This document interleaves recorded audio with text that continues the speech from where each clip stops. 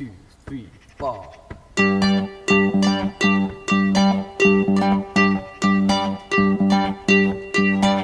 say you stand by your man. You tell me something I don't understand.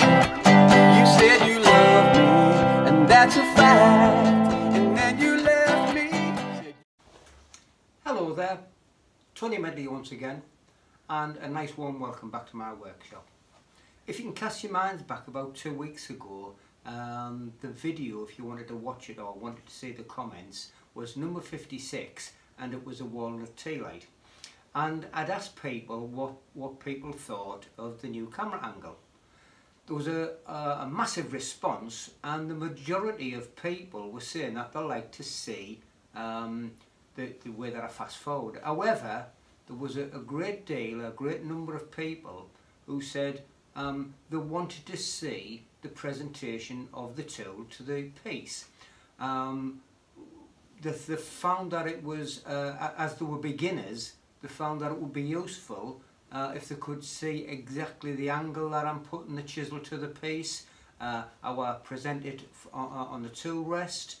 So it springs to mind that there's a lot of subscribers, and I must say at this point, thank you very much for subscribing, it is appreciated, that there is a great need for a couple of videos or a series, and I will try to put them into a playlist for beginners, that there is a need for videos for beginners. So what we will do, I intend to do a series completely for beginners. Now it's up to the more experienced people if they want to just fast forward or move on to the next video that I make. It's entirely up to you. I'm going to go through all the different tools that I use. I'm not saying in one video, I'm only going to make a number of videos, short ones, even the chuck, the ball gouge, 1/4 inch ball gouge, 3/8 ball gouge, 1/2 inch ball gouge, skew chisels, scrapers, parting tools, as well as the new negative rake scrapers, which I find very, very good. So I think the best thing to do is that I will do a number of short videos aimed at the beginner, and what we've got to remember is we were all beginners at one time, and if we can help people, then fine, because we should be encouraging new people into this wonderful hobby that we have. It's so rewarding. So I think the first one that we will do, we will start with different types of chucks, how you change the jaws, or should I say align the jaws, different types of chucking points that you can make. So without further ado, we'll get started, and hopefully we can spread a little bit of knowledge, and if you can get something out of it, then that's absolutely fantastic. Well, I'm going to start off with the different types of chuck that I use. This being a one for finishing the bottom of bowls off. They can just move them. They've got a little Allen key in them. You turn them and you can put them in whichever one you want. Expand it out and clean the bottom of the bowl off, which I think is so important. As you've heard me say on my videos, the most important part, or one of the most important parts, is getting the bottom done just the same as the top, because we spend hours making something, and then as soon as somebody picks it up and has a look at the other side, they find that it isn't finished off, and it turns them straight off. So you wouldn't go to a shop and buy a piece of furniture where hasn't been finished off on the bottom, so why would you make a bowl? But anyway, that's the expanding jaws, and it's for physically doing the bottoms of bowls. Another one which I quite often use, and this one is just a larger version with the bigger jaws, and they all have, or the ones that I have dovetail jaws, so that if you're going from the inside or the outside, they've got that slight taper on it that you can see, and I will show you how what I do, what works well for me to fit them in. This is the normal chuck what I normally use, and a lot of people don't know that you have to set these up. It's nothing dramatic, and all you have to do is just slacken them all off, each of the Allen keys. So if you slacken every one off, and that allows the jaws themselves just to move, and they're only moving slight. I don't know whether you can see that, but yes, I don't know whether can you hear it. It's starting to move about. So what I always do is slacken them probably one full complete turn. Then all you do to line your jaws up is to tighten it up. Can you see how that's moving about now? They're all slack. And if you just tighten them up with that, they will be out of line. So what I often do is, when I'm putting new jaws on, just tighten it right up. As you can see, they're all nicely lined up. They're nice and flat now. And what I like to do is just make sure that they're all nipped up. And you always do the opposite, so that you tighten them up. So we're at the bottom, we'll stay at the bottom. Then we'll do the opposite to that one. And that should give you nicely aligned jaws.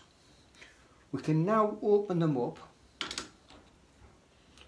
And another thing which is so important is, when these jaws are made in the factory, they're made as one. Then they're put on a machine, so that they're physically made in that state. They have got numbers on them, 1, 2, 3 and 4, and that corresponds with the chuck. So you put number 4 to number 4, number 3 to number 3 and so on. But to make something what's going to go in there, what we need to do is make sure that we get the optimum grip with these jaws. So, as I say, in the factory, when they're made as a solid piece. And what they do, they put it on a machine and they cut them into 4 segments. So, to get this round, what you need ideally is a gap of about 3 millimeters. That is what has been taken out, and I'll just get a electronic pair of calipers, and we'll just check that is the round part of it. Right, we'll just put the calipers on at the centre, and as we turn that round, you can see the gap is exactly the same right the way round. So that is when it's at its optimum grip. Now what I'm going to do, just to prove what I'm saying is true, we will open it up.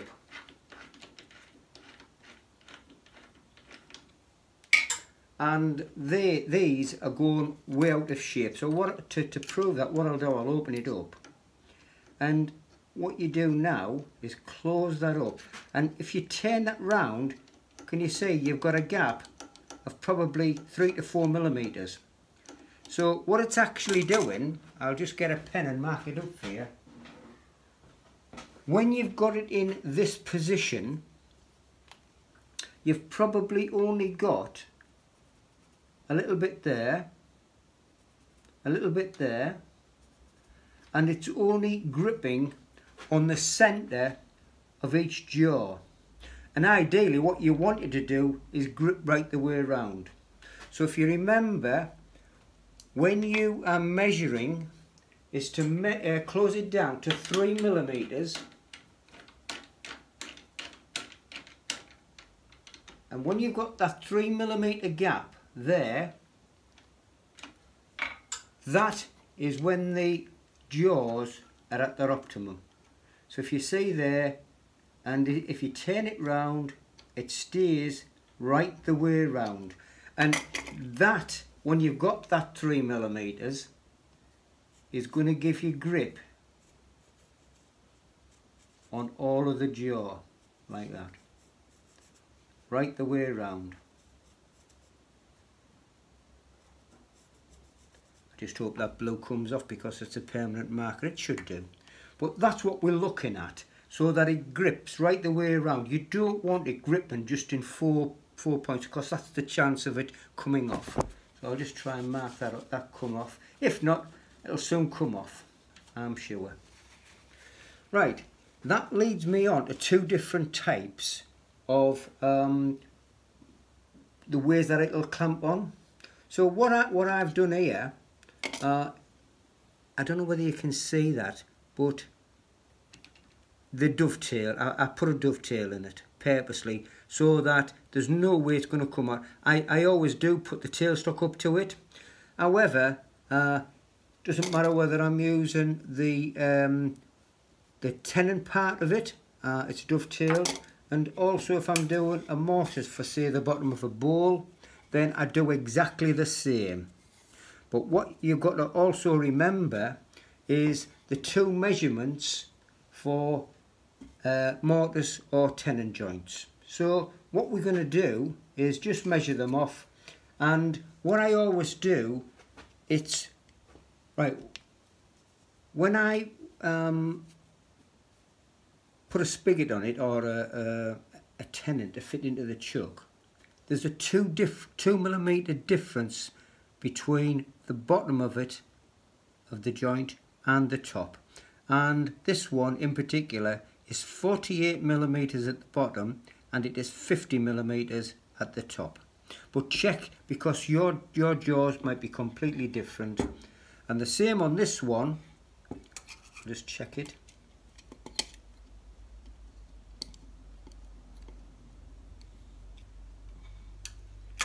It is 64mm from there to there, and it is 66 from the bottom part of it, and 64 from the top part of it.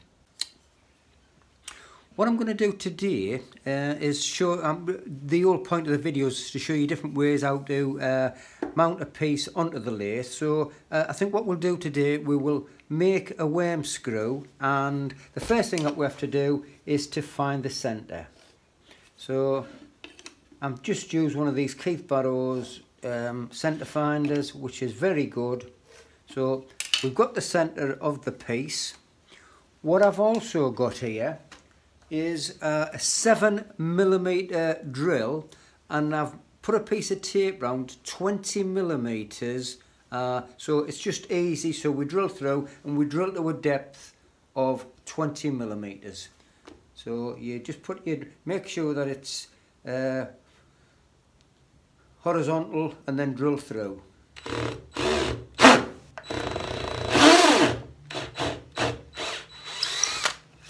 And that's it. It's a little bit off centre, but I can't help anything now. We'll soon true it up. So I'm going to put the worm screw on. We're going to true the edges up, and then true this back side up. I fitted the worm screw into the chucks of the jaw, and all we're going to do is screw it on until it's a nice tight fit. Now that we've got that on, just turn that round, make sure we keep it nice and horizontal, and then turn it round, putting a little bit of pressure on the back side of it. Now that we've got that in,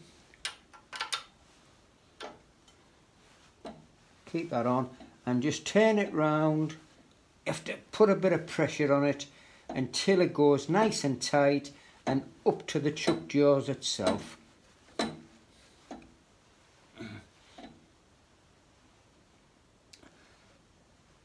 That's it. We have it mounted onto the chuck, or onto the worm screw, and what we're going to do now, you need to be cutting just above centre height. And what we need to do is get the tool rest in as close as possible. And what we're going to do, we're going to just true this edge up. I'll just talk a little bit about the ball gouge that I'm going to use. We have two types of grind. We have I like my grind at a 45-degree angle, and that's the angle from the toe to the heel. It's a 45-degree angle, but this one is just a short grind. You can see it's very short. It's ideal for hollowing out bowls. On the other end, I have what's called a medium swept back grind, and from the toe to the heel, again, it's 45-degree. It's a 45-degree angle, but it's got much longer wings, and as long as the scraping edge is a convex, which is round shaped, what it hasn't to be is concave, which is in over, because you're only cutting on that tip and that tip, and you've got a far greater chance of getting a catch. So what I'm going to do first, I'm just going to use the medium grind, put it into the tool, and what we're going to do, we're just going to true up this edge, so we've got a nice true edge, then true this face up, and then what we're going to do here is make a chucking point so we can get it into the lathe itself. So what I'm going to do first, and I always say this, I'm just going to bring the tailstock up for added security. It's just a safety feature, because at the end of the day, we're all responsible for our own safety. Now normally 99% of the time I always use an air shield, which is a full-faced mask, but today I'm just going to use the minimum what I ever use is a pair of safety goggles, and as I said, we're going to bring up the tailstock and just wind it on, turn it round, and it's just for added security. We have to take that away when we're putting the foot on here to true this edge up, but to true this edge up here, I'm just going to wear a pair of goggles, because I can't use a face mask or anything like that, because obviously I wouldn't be able to talk. Right, what I'm going to do, just for demonstration purposes only, I'm going to cut it just to explain the theory of rubbing the bevel. So what we're going to do first, we're going to turn the lathe on, and I hope you can hear me, and we're going to get it to about 500, that's 590 revolutions. We'll probably go a little bit more anyway, about 650. Sorry, that is, it's working okay. That's at 750 revolutions per minute. Now, when you present the tool to the tool rest, always have the bottom end, I'll just turn that round a little bit so you can see it better. That might be better. Right, and what we're going to do, what's called rubbing the bevel, you're going to put this hand, keep that blade away from the revolving piece of wood, and you're going to put the slightest bit of pressure on, and we're going to rub the bevel. Now, you can see there, it's not cutting. And what you're going to do is lift with your right hand. The stance that you would take is feet apart, at a 90-degree angle, looking onto the piece, and the whole point is not to move your hands, it's to move your body, and it's to move the weight from the left hand side to the right hand side so that it's nice and comfortable. So what we're going to do, we're going to just rub that bevel, it's not cutting, and move with your right hand, just move it up very, very slightly, and you'll see now it's going to start to cut. It's getting to the state there, you just see the fine shavings, and then to the right, then weight back over onto your left hand side.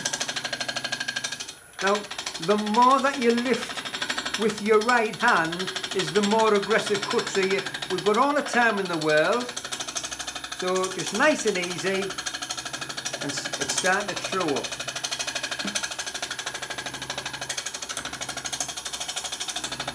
like I say, don't move your hands, you move your body itself, and it's over to the left and over to the right.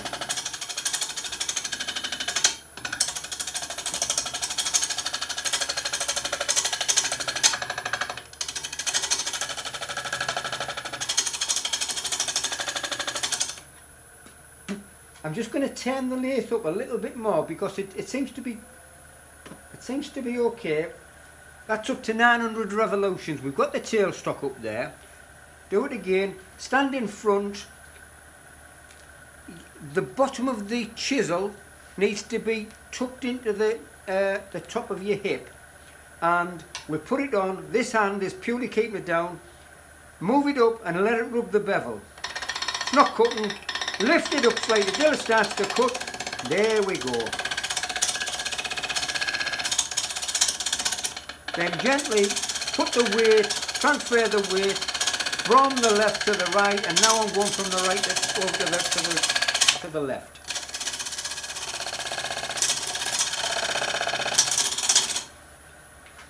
Right. That was really the principles of how to rub the bevel. We'll just stop that. We haven't got it trued off, but as you can see, this is a really rough piece of wood yet still.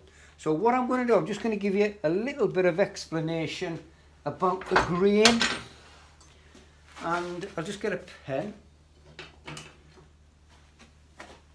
Right, what we have in here, we've got the grain running that way, and that's the way that the tree's been grown. It's been cut into slabs and then cut into a circle. So what we've got, in effect, is the grain is running that way.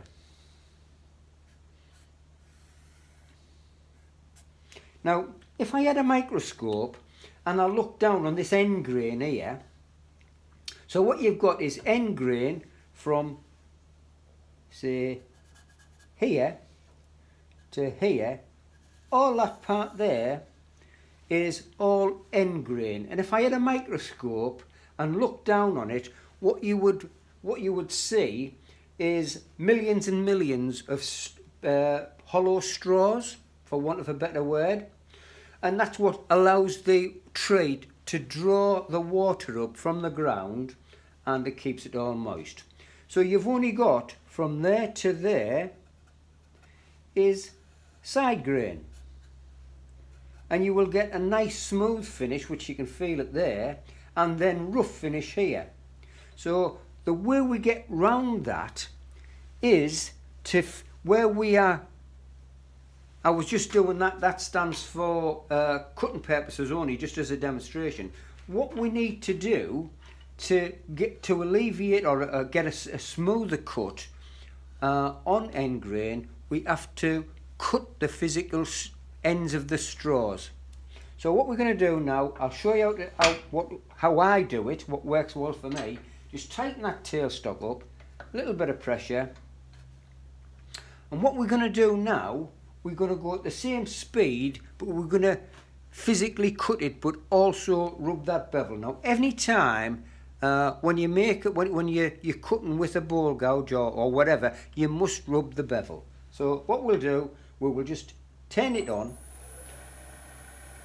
What I forgot to do there, because we've taken that little bit off, we'll just move that tooth. If you get to that stage where you can put the end of your finger in there, it's too far apart. So we want the tool rest as close as we can to the piece.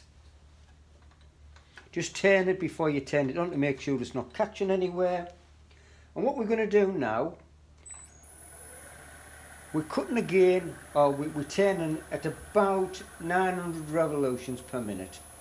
And what we're going to do now, we're going to cut it at probably a 45-degree angle, and we're going to rub the bevel and make a cut, and hopefully you'll see the difference when you're going to put it at the right angle.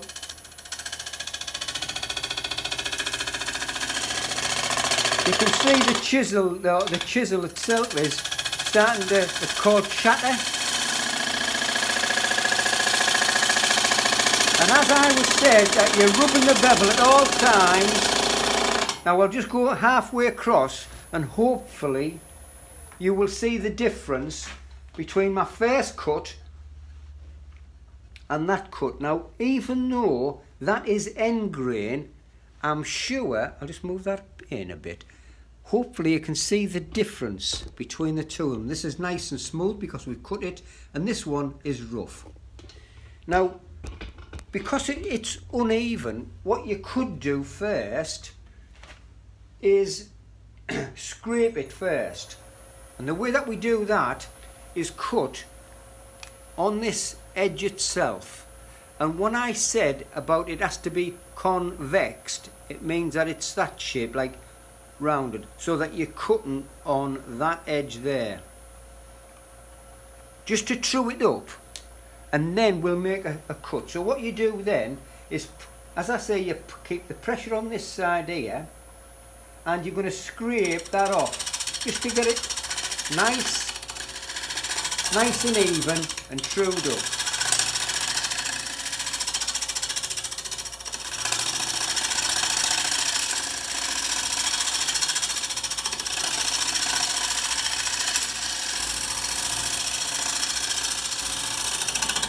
Don't lift the chisel too high, because the more you lift it, the more aggressive cut you're going to get. So just like I say, nice and gentle, and then once that's running nice and true,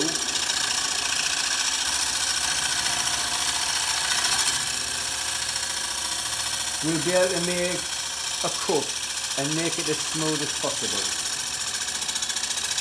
Right. So what we're going to do now, I'll just stop that, and you can see that, as I said, this is end grain, and I don't know whether you can hear that. It's rough. And then you've got the side grain, which is there. It is reasonably smooth, but what we're going to do now is make a cut across it, and you'll see that all of that will be nice and smooth. Right, so we'll turn the lathe on. And what we'll do now is we will make a cut, a cutting pass or a finishing pass, whatever you way to call it. So nice and smooth, rubbing the bevel, feet about 20 inches apart. You can see I'm getting nice straight shavings from it, and you're physically making a cut.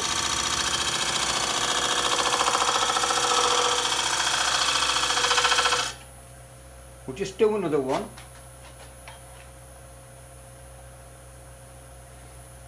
What I forgot to say there was, when you're doing a cut, you want this bevel, or sorry, this wing at about 10 o'clock if you're going that way. If you're going on that side, you want it about 2 o'clock. If you take it at 1 o'clock, you're given a more aggressive cut, so you want it, I would say, about 2 o'clock. And what we'll do, we'll cut it that way. So feet about 20 inches apart again, about 2 o'clock where the float is pointing, at 2 o'clock. The bottom of the chisel is pushed into your top of your hip, and we're going to go nice and gentle, start to make the cut there, nice and smooth. You can see the nice fine shavings coming up it. I would say we're cutting about 2 millimeters off, nice and gentle, but what's most important is rubbing that bevel right the way through. So we're going to turn the lathe off, and we're going to see what type of, I just wish that you could feel that. That is obviously nice and smooth because it's end grain, but this, you know, even though, because we've cut it, it's a lot smoother than what we would get on a cut. Sorry, on a scrape. So that's nice and smooth. It's physically ready for sanding now. So what we're going to do now, we're just going to true this edge up, because what we're going to do now, it's not far out. If you just hold your finger there, you can see that there's a gap. Then it's going to touch, a gap, and a touch. So the blank itself is just slightly bowed, but we'll soon true that up. what I'm going to do now is just slacken it off, turn that round, and as I keep saying, we want to cut just above centre height, which that's the centre, and we're going to be a couple of millimetres above that, or a millimetre.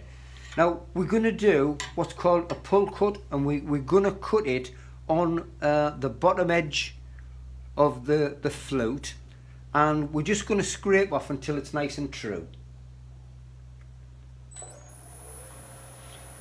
Still about 860 revolutions. Press it on, keep the tool away until the last minute, and all you're going to do is pull. This is about 45-degree angle. You don't want to be cutting on that edge there. You want it about right in the centre. So pressure on with your left hand, nice and gentle.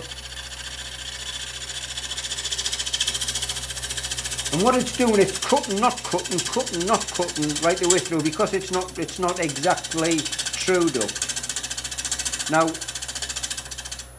hopefully, we'll just turn that off and have a quick look. Right, you can see I've cut this part to there, and then it isn't, because you know, it's just out of true. So I haven't cut anything there.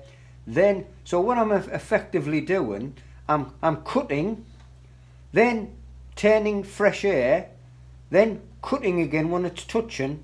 So we'll take another couple of scrapings off that, and then, as I said before, not this edge here, we want to be cutting in the middle, and your tools must be always sharp.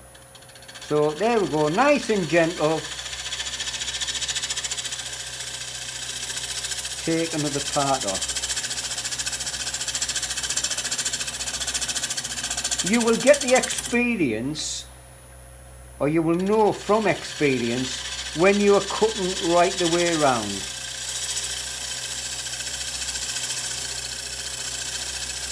There's no chatter on it there. Just trying to get a bit of chatter. Can you see how it's going? So once more, rub through.